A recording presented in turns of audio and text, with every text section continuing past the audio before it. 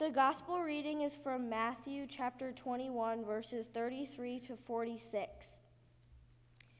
Listen to another parable. There was a landowner who planted a vineyard, but a fence around it, dug a winepress in it, and built a watchtower. Then he leased it to tenants and went to another country. When the harvest time had come, he sent his slaves to the tenants to collect his produce. But the tenants seized his slaves and beat one, killed another, and stoned another. Again, he sent other slaves, more than the first, and they treated them in the same way. Finally, he sent his son to them, saying, "They will respect my son." But when the tenants saw the son, they said to themselves, "This is the heir. Come, let us kill him and get his inheritance." So they seized him, threw him out of the vineyard, and killed him.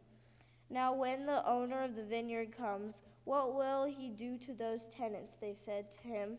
Will he put those wretches to a miserable death and lease the vineyard to other tenants who will give him the produce at the harvest time? Jesus said to him, Have you never read in the scriptures, the stone that the builders rejected has become the cornerstone? This was the Lord's doing, and is it amazing in our eyes? Therefore I tell you, the kingdom of God will be taken away from you and given to a people that produces the fruits of the kingdom. The one who falls on this stone will be broken to pieces, and it will crush anyone on whom it falls. When the chief priests and the Pharisees heard his parables, they realized that he was speaking about them. They wanted to arrest him, but they feared the crowds because they regarded him as a prophet. The word of God for the people of God. Thanks be to God. Anybody willing to pray for the preacher this morning?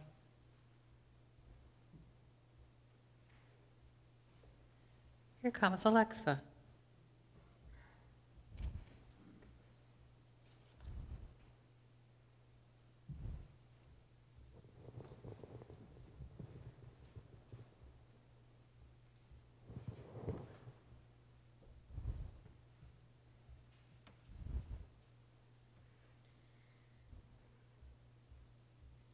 Thank you, Lord, for bringing us together on this beautiful autumn day.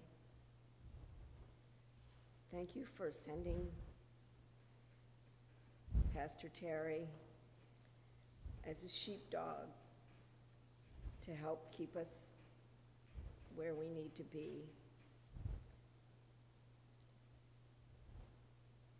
Lord, please be with her today and tomorrow and throughout the days of facing hard memories and hard situations.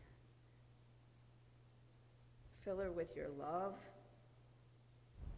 and peace and comfort and direction,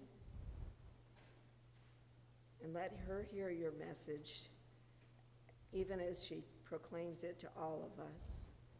Your message of love, which is for us, for her, and for all of your children. In Jesus' name, amen. Amen. Thank you so much for that. I am such a grammar nerd. It's the thing when you're an English major, you just have to go around correcting everybody. It's like God gives you a red pen and you just go around circling mistakes. Hopefully not. I've been called a grammar Nazi, which I really don't like that one. But one of my favorite Gospels is Matthew because of all the similes. What's a simile? Anybody know what a simile is? Everybody's sitting there like, I'm not going to say anything. She's an English major. She might get out a red pen and say wrong. A simile is something that is like something else, saying you are like a breath of fresh air. You are like whatever. What's the metaphor then if that's a simile? Metaphors, Clark, you want to answer that one? You look like you got it on the tip of your tongue there, buddy. Nope. He's going, nope. Okay. A metaphor is what happens in Isaiah's passage today. Let me sing for my beloved my love song concerning his vineyard. It's not saying that we're like a vineyard, it's saying we are a vineyard, being the planting of God. What does it say? He planted a vineyard on a very fertile hill. If you're planting something on a fertile hill, it should grow right, yes. He dug it and cleared out stones, planted with choice vines, built a watchtower in the middle of it, hewed out a wine vat in it. It's a lot of work, isn't it, that God has gone to? And what does God expect? If you're going to go to all that work, how many of you have ever prepared a garden that just did not work? I have. Everything you plant grows very well? No. You know what that's like, right? This is really a disaster because God says, I expected it to grow grapes, and it yielded wild grapes. Sour, nasty little wild grapes. What more was there to do for my vineyard than I have done for it? Well, that's what's answered in the simile, but it says it's another parable, and a parable really is a simile. But before I talk about the parable in Matthew, let me just say a word about parables. They're not exactly, you can't find a parable that is exactly who God is or what God has done, because it just doesn't quite work out that way. And one thing that we tend to do is interpret parables wrongly sometimes.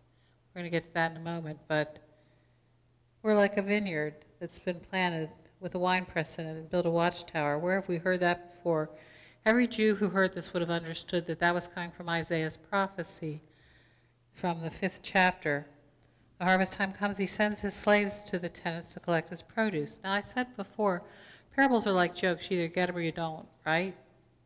And people would have been listening because there's always an absurd moment in a parable. And the absurd moment here is that this landowner sends slaves to collect his money. And what do they do to his slaves?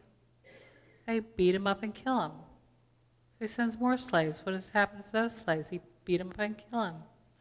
The absurd moment is when he says, I know what I'll do. I'll send my son. They wouldn't hurt my son, would they? What kind of father would do that? If they've killed your slaves, what are they going to do with your son? So they would have been listening very intently to hear the answer to that because they thought it was something funny because it was so absurd. And Jesus says, oh, this is about you. And they really don't like that, do they? Have you ever been the butt of a joke? You ever been the recipient of a roast? I was wondering about roasts. It's different if it's a comedian who's being roasted by other comedians. Sometimes you think, wow, that's pretty harsh, isn't it? When they stand there and make fun of you and they're waiting to hear who the bad guys are. And it's like Jesus says, the stone that the builders rejected has become the cornerstone of the Lord doing. It's amazing in our eyes. Therefore, I tell you, the kingdom of God will be taken away from who? From you. Given to a people that produces the fruits of the kingdom. Because God's looking for fruit from us. Meaning God's looking for our works, for our hearts to be in line with what we're saying. Our actions to match our words. It's going to be taken away from you. Now, where I said we have to be careful how we interpret this, I actually read one commentary this week that said, it's obvious what this means. This means that the kingdom is being taken from the Jews and given to the church. No, it does not mean that. Trust me, it does not mean that. I took that book and tossed it onto a pile to go into the recycling bin, because that is not what this means at all. Now, Hitler liked to believe that's what it meant. That's where he blames a lot of the Jews for scriptural reference. He would use this as one of his passages to say, well, God is rejecting Israel. No, God does not reject Israel. God rejects religious insiders, and that includes us. People who speak one thing and act another way. And sometimes that's who we are, isn't it? So let's go back. What does it say in Isaiah? What more could I have done? That's what God has done for us. He sent his son. So how do we make sense of this whole thing? I think we find it in Philippians, what Paul says. Paul says, I'm a Jew, people. Surprise, surprise. I was a persecutor of the church. I was from the tribe of Benjamin. I am a Pharisee. I am all these things that should get me in. And in terms of the law, nobody here has kept the law better than I have. But it's not about the law anymore, is it? It's about knowing Christ. He says, all that is lost because I have Christ. Christ. I am Christ. He is mine. And so I press on to that goal. Like Jackie was talking about the kids running, keep your eyes on Christ. There are things that will derail our passages there in the world, things that make it hard. Grief is one. Health is one. You turned on the news yesterday, you saw that Israel is at war with Gaza again. More war in the world. That's what we need, isn't it? More war. Political unrest is something to worry about.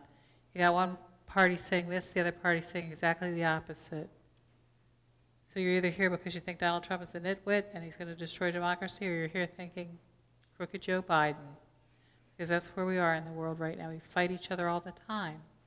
Seems like there's no way forward. But the way forward is not to look in that rearview mirror, like Jackie said, to keep your eyes on the prize that is Jesus Christ. It's hard to do, isn't it, sometimes? I told you, tomorrow's the anniversary of my husband's death, and yesterday would have been my mother's 90th birthday. It's also the 7th anniversary of my husband's life support being disconnected. They told me he was going to live 5 minutes. He lived 2.5 days. I sat there with him the whole time and tried to memorize every part of him. That's something that can get in the way, but all I kept thinking the whole time, I heard Susan Bale, who is a pastor in the conference, singing in my ear. In the morning when I rise, in the morning when I rise, in the morning when I rise, give me Jesus, give me Jesus, give me Jesus. You could have all this world, give me Jesus. I heard her sing that, and I called her up and said, would you like to sing at my husband's funeral? She said, yeah, what do you want me to say? I said, give me Jesus. She said, I love that song, and she sang it powerfully. When I come to die, when I come to die, when I come to die, give me Jesus, give me Jesus, give me Jesus. You can have all this world, give me Jesus. That's what gets us through, folks. Looking to Christ, looking to Him and Him alone. Because God sent His Son that we might have life. God sent His Son. They called Him Jesus. He came to love, heal, and forgive. He lived and died to buy my pardon. An empty grave is there to prove my Savior lives. Because He lives, I can face tomorrow. Because He lives, all fear is gone. Because I know He holds the future, and life is worth living just because He lives. That's a powerful message there that we sang this morning. And we're pressing on the upward way. New heights we're gaining every day. Still praying as we onward bound. Lord, plant our feet on higher ground. Lord, lift me up and help me stand by faith on heaven's tableland, a higher plane than I found. Lord, plant my feet on higher ground. At the end of the service, we're going to sing one of my favorite hymns of all time. It's a newer hymn written by the Gettys, who are an Irish couple. They live in Nashville now. They believe in writing hymns, which is setting Scripture to music. Not just a praise song, but setting Scripture to music. They write strophic hymns, meaning they have verses. We're going to sing it together. In Christ alone my hope is found. He is my health, my strength, my song. This cornerstone, the solid ground, firm through the fiercest drought and storm, with heights of love, with depths of peace. When fears are stilled, when striving cease, my comforter, my all in all. Here in the love of Christ I stand.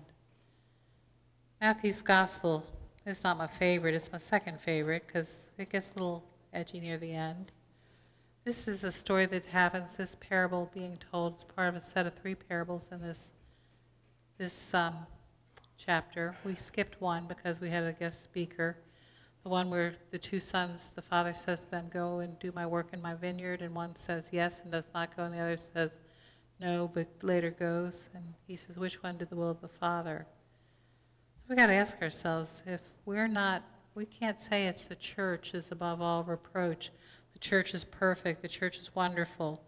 We can't say that because it's not about the law. It's not about adherence to the law. It's about knowing Christ and putting Christ above all else, which means we've got to love each other desperately. Anybody here know William Chaney? I know Jackie does. He was on conference staff for years. Now he's in a church. He's been making up a series of memes that he puts on his Facebook page every day. I love them because they all end the same. You are ridiculously loved. One a couple days ago said the church is a messy mess and everything's in the world scary, but you are ridiculously loved. You are ridiculously loved, folks. Christ loved you enough to come and die for you, each one of you. But we've got to hold on to the kingdom by spreading the kingdom, by sharing the kingdom, by loving one another as desperately, as ridiculously as Christ has loved us. So that's why we're going to sing this morning about Christ, the solid rock upon which we stand. That's what the choir sang. What more could I have done? That's what the vineyard owner asked in Isaiah, and God answers that. God sent His Son, Jesus Christ, to bear our sins, to open the way to life eternal for us. But we've got to help other people focus on that truth. It's not just that it's our truth. We've got to say this is the truth for the world, and Christ loves each of you ridiculously. When's the last time you told a stranger how much they're loved by Jesus Christ? You haven't done that in a while, maybe you need to do that. Maybe go out to lunch today and say to your waiter or waitress, you know you're ridiculously loved by God. Like you're nuts. Good for you. Be a little crazy for your Savior because Jesus came to you that you might have life eternal. So go into the world to proclaim the ridiculous love of Jesus Christ. Amen, amen, and amen.